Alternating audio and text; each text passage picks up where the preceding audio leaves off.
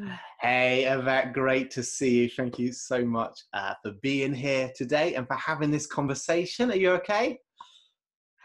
Brilliant. Thank you. Thank you so much for having me. I think this is it is absolutely fantastic to be here with you today, Marcus. Great, thank you. Well, we're going to talk about racism. There's loads going on. I mean, if you're watching today, it's an ever-changing situation. So this is Tuesday, the 2nd of June. I think we're in now with COVID as well. It's hard to know what day or date it is. Yeah. But I just know that the situation's changing in America. So just to let you know, this is Tuesday, the 2nd of June. But we want to talk about the situation that's kind of sparked off with George Floyd, but also how that affects our nation as well. This isn't just an American problem. This is a humanitarian problem in my eyes. So it's great that we can talk openly about racism today, and to have you, Yvette, with us. I want to give you permission to speak openly and honestly Yeah. about your experiences and about what you feel as well. I think we've avoided the subject for too long. In the past, I know I've avoided the subject. I've not done it. I've not mentioned it. I've not talked about, Black History Month, or I've not talked about racism. And I think Mm. partly because maybe I've been too scared. Maybe I've not realized how real it is until hearing stories. And maybe even I thought, oh, even speaking about racism, that makes it more real. There's not really a Yeah. problem there. But if I speak about it, it makes it a problem. But actually, that's just me being Mm. incredibly naive about. No, to be honest, Marcus, I don't think it's just you, because even for me, being a Black person, this week, I had to get inspiration. I had to get like an awakening, because it's not just you. I also had that feeling of, oh, let me just be quiet. Like, I don't want to sound controversial. You don't want to be labeled as a troublemaker and all that. And it was a really great awakening for me, going back into Esther and letting the Lord lead me into that verse. And it's one that has stuck with me the last couple of weeks. Esther chapter 4, Mm, verse 14. And it talks about those who are familiar with the passage. It leads to the point where Esther was supposed to go to the king, and she was being urged to go because there was a time that there's a purpose for her being where she was at that point. And that is what I felt the Lord telling me to do, because I was also just shielding away from it because it's not comfortable. I don't want to be perceived as like, oh, you're just starting trouble, or it's just not a very comfortable thing to talk about, whether you're Black or you're wow. white. So I just thought, I'm just going to stay in my comfort zone until I had that revelation that actually no, it needs to be talked about. It Yeah. needs to be looked at. And so I had to let go of my own discomfort to make a difference. And it's just about talking, like you mentioned. It's having that conversation, as uncomfortable as it might be. It's just speaking out. Yeah, thank you. That's incredible to hear as well. An encouragement for us all. Yeah, it might be uncomfortable, but we've got to speak out about it. We've been silent too long, and I guess one of the things this week I've just heard loads of stories where it's just highlighted to me that it's real. So a friend of mine shared, on Facebook about how her husband there had been a big car crash. It wasn't necessarily his fault. He was the last one impacted. And then the police were just interviewing everyone, taking their names and numbers, and him as a Black man just got treated completely differently to the white people as well. And then I watched an interview between Carl Lentz and Bishop Jakes, a phenomenal interview. And again, Bishop Jakes just sharing stories how there can be fear for his Yeah. kids, dealing with the police. And we're not saying all police are racist or anything like that, No. but it's so real. And and we've just got to speak out about it, share these stories so that Yeah. actually we are aware. I don't think as a white person I'll ever be able to fully understand what it is like to be black in this day and age. Yeah. But that doesn't mean we can't stand with you and try to understand. And so this is a great opportunity for us all to learn, to have this conversation, and kind of, grow from it. So Yvette, how does it feel for you to be a black person in Worksop? Um, to be very honest, I'm I don't I don't really I can't honestly say that I experience like a lot of racism. Mm. If I do, I probably don't see it, because it's not something that I really look out for. Um, Again, probably because I have got a mixed family as well. Yeah. So I may be treated a little bit differently, because you go in because my husband is white. So maybe that would also influence it. But if I have to be very honest, I can't say that I've actually experienced racism, myself being in Worksop. But I think that it's so important. We've got a local, a Ghanaian adage that says it's only a fool that says it's somebody else, it's not me. And I know that I have got kids, especially who are boys, and for boys, for most of the times they're treated differently. I've Wow. got my cousins, my nephews, my sister, my big sister lives in London, and so every time when we go the conversation, especially when the boys going out, is you can't wear a hood, you can't do this, you can't speak to someone, you cannot act in any way that gives the slightest bit of suspicion that you may be up to something. So even there are certain things that my sister doesn't let him wear. Some clothes are off limits to him just because he is very tall, and he's black. So those are some of the things that you deal with, being a black person in a predominantly white community. Wow. Um, and I think it was really interesting when you mentioned Carl Lentz, because I've had, like, this last week, he was one of the people who really influenced me as well. Because again, I think I try to not let racism, I don't really dwell on it so much, because I think my primary identity is being a child of God. And Wow, that that's has been incredible. something, that Yeah. has been something that helps me so much. So I think when you talk about how is it like being a black person in Worksop, the honest truth is, I really don't give a lot of thought to it. Um, Again, it's because one, I see myself as a child of God, and that's period. I'm not Mm. better than someone who is white, and someone who is white is not better than me. It's as simple as that. But I also have to be real and know that for some people, they have been brought up in a different mindset. There are prejudices that might work against me. But even when I go for a job interview or I apply for a job, this is my deal with God. Take me where you want me to go. So even when I don't get it, I don't really link it back to me being black or not, because again, I just go back to my faith and my trust in God to say that He is going to provide for me what He wants me to get. And Yeah. it's a passage that He tells us in John, and I absolutely love it. That there's nothing that we can get that has not been given to us by God. So that is my first and most important way that I handle myself, and that is being a child of God. But when I was talking about Carl Lenz, he talked about the Black Lives Matter, because Mm. I was one of those who was thinking, oh, it's a bit dramatic, everything, all Black Lives this, Black like that. Like, do we really have to do that or say it in that way? But he said something interesting with regards to that, and he said that all lives matter, right? But until all lives matter equally, this is the focus right now. Yeah.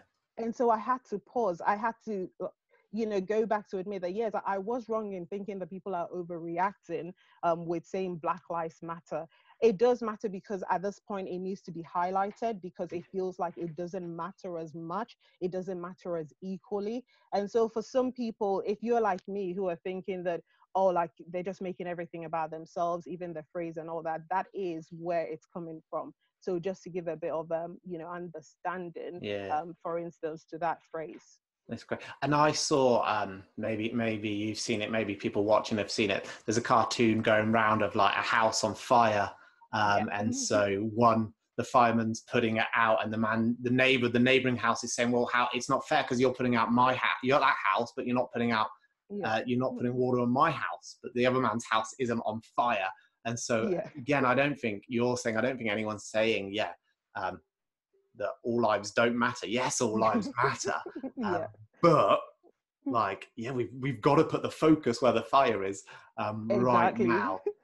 And Exactly. I think it's clear to see there's just a lot of pain, and people need to be listened to, Yeah. right now, because I Yeah. mean, there's in the American context, and there's 400 years of Mm. um, this oppression, Yeah. and in England as well, there's so much oppression, Yes. and so people have got to be heard, and yes, so Black lives do matter, I all think the lives two matter. countries deal with it a bit differently. So in America, they're obviously like a lot more, in your face kind of thing. And in Mm, the UK, it's a lot more like passive aggression kind of thing. So people might not necessarily tell you to your face, but you know that you're maybe excluded from things. I mean, I had their instance where before we used to live in Hinckley, where my oldest son, he wasn't included in certain parties, and wow. everybody, pretty much all the boys, like if it was a boys party for instance, pretty much all the boys will have an invitation,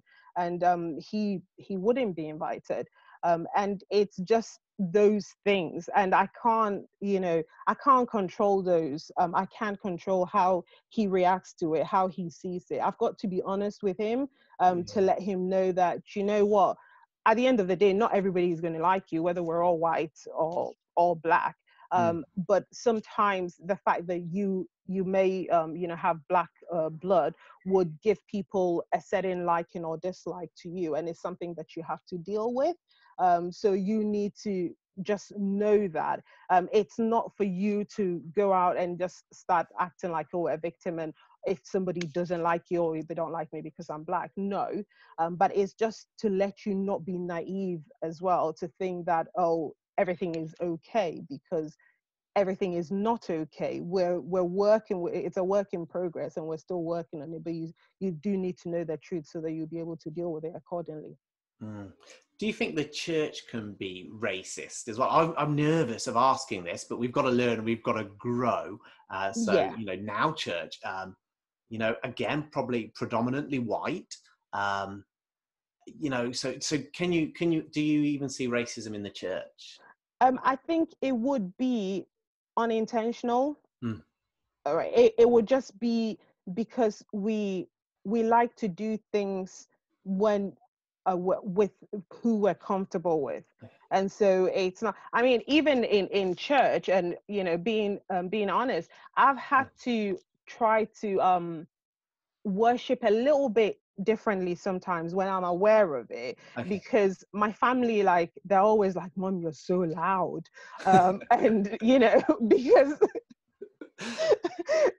and so I do find sometimes it's like, okay, you need to turn it down, because and then they'll just like, oh, we heard you when we're coming in, like if I came in first or something like that. And so I need to, sometimes I'm a bit more conscious than I want to, because I understand, like, we're different people, and we worship differently. Like, in Ghana, it's even the type of things that the songs, like how people will sing and dance in church, Mm, is slightly different. And so I try to adjust to that. But at the same time, for me, as a Christian, I know that in the presence of God is my happiest place. wow. And Yeah. so I want it to be my happiest place. And I don't want it, I don't want to be too overly conscious that I'm putting someone off just because I choose to worship in the way that I do. But I still have to be conscious of that. And sometimes it can be a little bit of a burden, because every time, if I feel that, I need to put myself back, and that kind of might stop a bit of my flow, and then try and get back into it, just trying to be mindful, let's say, of it. And so I don't think that people would intentionally. I mean, I've been to Now Church for over a year now, and I can genuinely say that people are really lovely. I don't think that people would be intentionally racist. It's just, we're all comfortable to do things how we're used Mm. to, with who we like to do with, and with people who we feel do things in a similar way to how we do things. It's natural. We all do that, and so it wouldn't be just the people at Now Church. I think it's just human nature.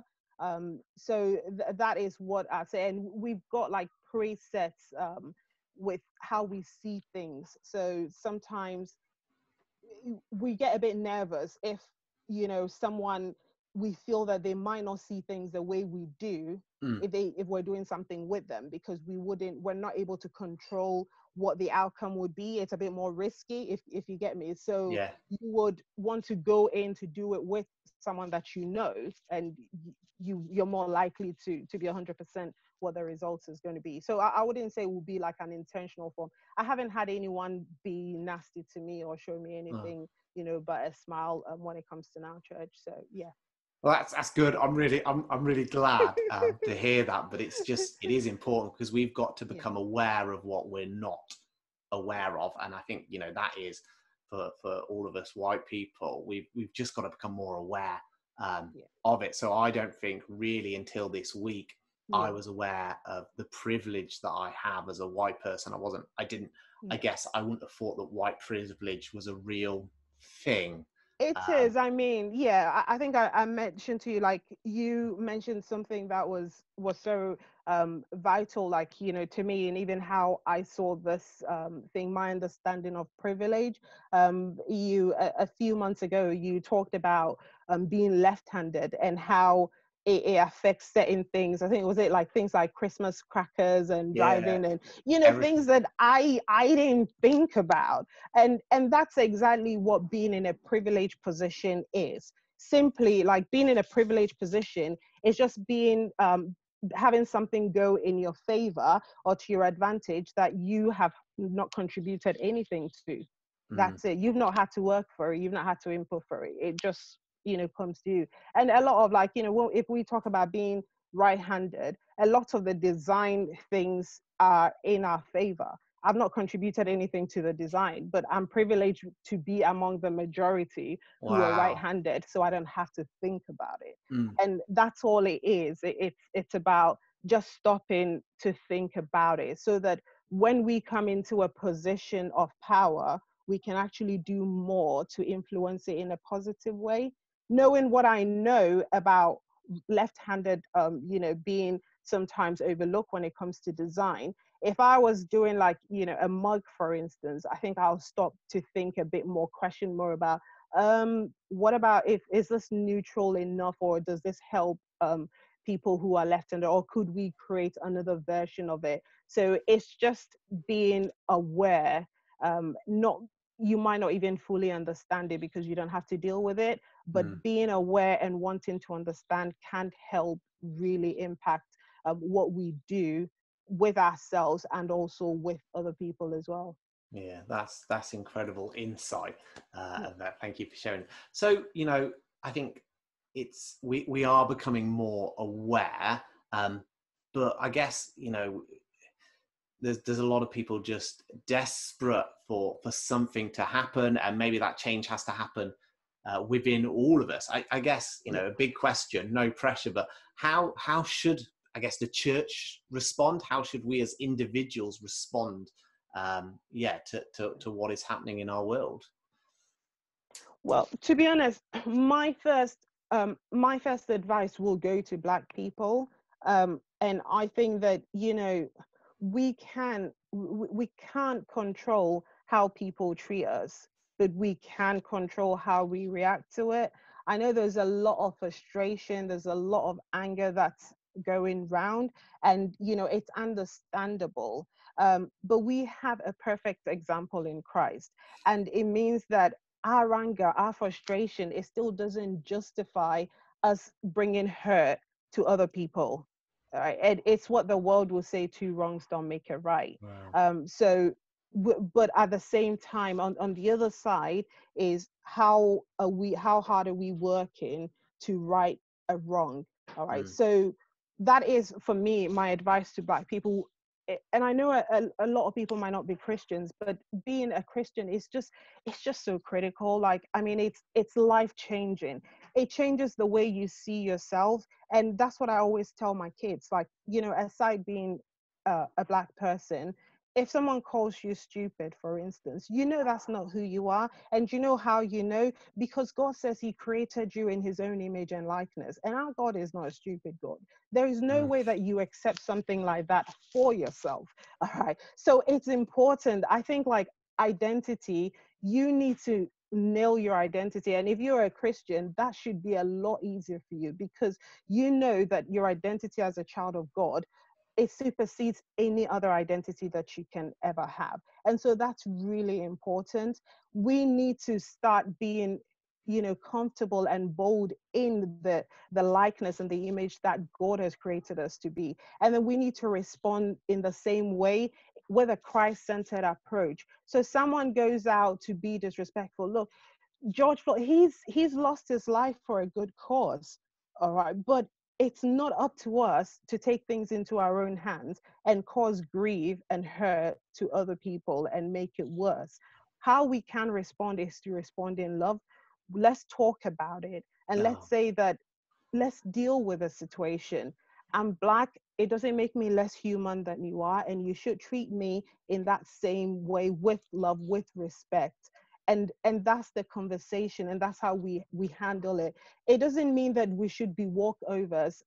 Rosa Parks, for instance, I had to go back to her this week, because she decided that she wasn't going to stand up on the bus in mm. America when she, you know, she had to. That was the normal. But she decided she wasn't going to stand up, and she got arrested for that. She didn't Mm. go around killing people for it, but it was a statement that she Yeah. made. So the deal here is, we don't have to be quiet and be walkovers, but at the same time, we don't have to be violent and hurtful about it, because that's only going to bring more pain, and that's not what it is. And that just goes on as well to tarnish some of the image. And so that makes it very easy to say, oh, angry Black person, angry Black woman, angry Black man. But that's not what it is. It's just boiling out of frustration. Yeah. And the church needs to listen. The church needs to make a stand, because we're in a very privileged position. And that privilege is that we actually get to be children of God. It's through no effort of us. And we need to, you know, we need to utilize that privilege we've got to send the message out to the world. It needs to start from us, because I know Wow. even within the church, sometimes we do sideline, again, out of comfort. We do sideline other people of different race just because we don't know what the outcome would be, just because we're not prepared Mm. to get out of our own normal. And so we need to start doing a bit more, encouraging more of these, talking about it. We need to show love in those ways, so that the people outside the church would know how to do it. It's got to start from us. That's it's incredible. I love, yeah, I love that focus on, my primary identity is a child of God. Yeah, Um, and if we could all have, that, like, actually my identity is as a child of God. So color is completely, you don't think about color. no, And so as, as any person, but me as a white person, well, actually, no, I'm a child of God. You, Yvette, yeah, as a Black person, you're a child of God. We're all children of God. So let's see each yeah, other in that way, as well as seeing ourselves as children of God. yeah, You are a child of God. You are a daughter of the King. yeah, Um, and therefore, um, you completely need to be treated in that way. yeah. I And think for me that's it. Yeah, that really is it, because, and you know, there's something about resting in that place of God, and that honing on that identity, you know, really owning up to our identity as Christ, that changes the way we see things. mm, So when I know that for some people, like when they walk in, like maybe for Now Church, for instance, the first thing would have been, oh, there's a lot of white people here. But it might be because my family is mixed, or but I think it's more because for me, I choose to, you know, to own that identity very passionately. Yeah. But that's not the first thing that I see. I just see like, oh, I like the atmosphere, it's really nice. So we were just talking about kind of, we'd moved on from white privilege, but you were saying, you know, for you, your identity as a child of God, and that's so important, so key. You know, but it's remembering as well to speak out. Earlier, that you were in a private conversation as well, you referred to like kind of like you being reminded of a passage in Esther. Why don't you speak to us briefly about that as well? I think that would be great. Yeah. So I just I was really moved to do something, you know, and what I could do. I just asked God, but what can I do? Plus, this is really going to disturb my peace, because I don't really want to be controversial or just talk on uncomfortable stuff. And I was taken back to Esther, where Esther also felt that she couldn't find the right time to approach the king, or you know, she would be in his not in his disfavor. And it was that getting up at that time, that you have been here, you've been put here for a purpose.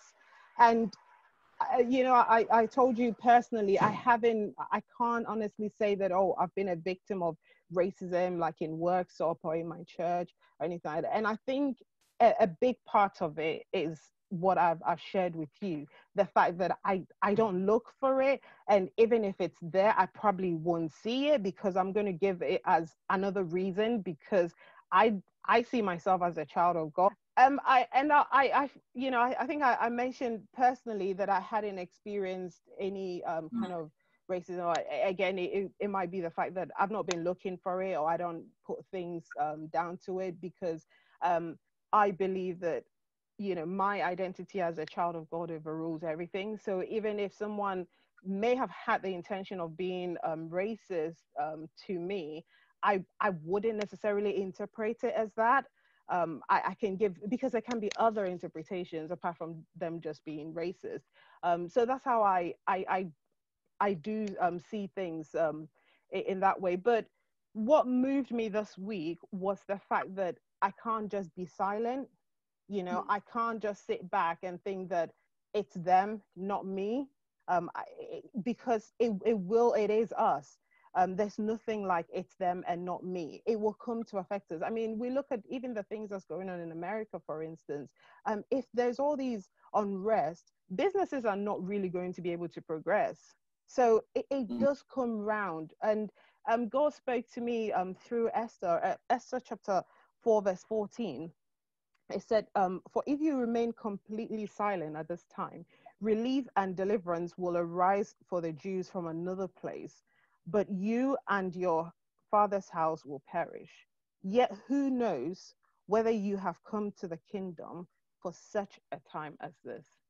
And that last part, I just, because the whole of this year, I have been telling God, I want him, I know that there is more that he wants me to do. And I've been looking, you know, and waiting on him. And so when he took me back to this, and it's just like, but God, what can I do? I can't really do a lot, but it's like, just what you can do is enough. Just add in your voice, just bringing awareness to a situation, just, you know, helping to deepen and lengthen the voice of the people who have got a faint voice.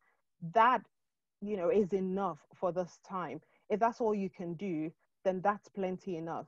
And that's what moved me. The, you know, whole of last week, I've just had so much unrest in my soul. I've been writing articles. I've been, you know, just sharing messages. I've been reaching out my you know, the people around me, my circle, to bring awareness to the situation, because most of the times we do things on autopilot. We have seen things just because of how we're brought up. its influence, its culture, its experience.